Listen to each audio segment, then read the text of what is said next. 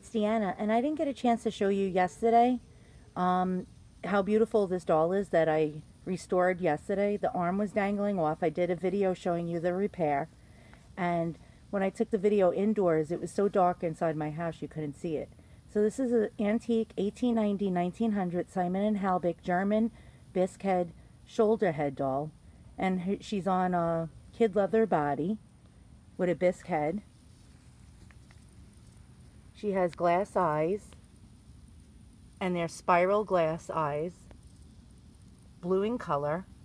She has an open mouth with teeth,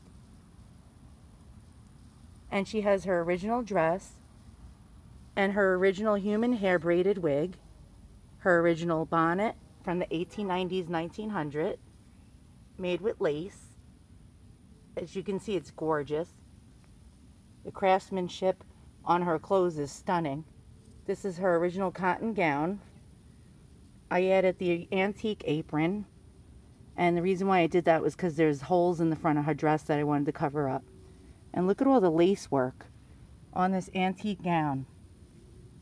They don't make clothes like this anymore. Look at that beautiful needlework in the cotton. And as you can see, her arms are fine now.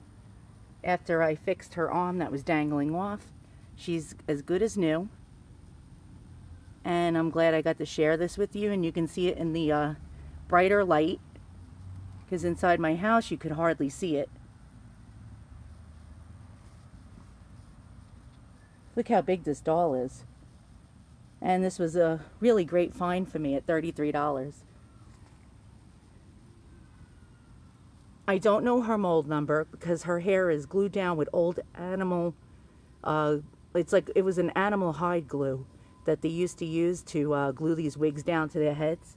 And I don't want to pry it off just to see, but I do know she's Simon & Halbig. I collect Simon & Halbig dolls, so I know their traits. So as you can see, she's really a beautiful doll.